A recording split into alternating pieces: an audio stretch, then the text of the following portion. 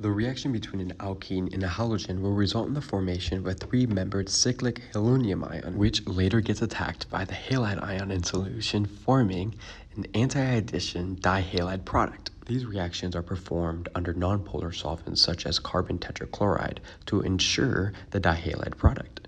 But what would happen if we performed it under water, for example? The same three-membered cyclic intermediate will form as the alkene reacts with the halogen, but in this case, a water molecule will attack the intermediate, forming a halohydrin product. Let's talk about why the change of solvent resulted in a change of product throughout these two reactions.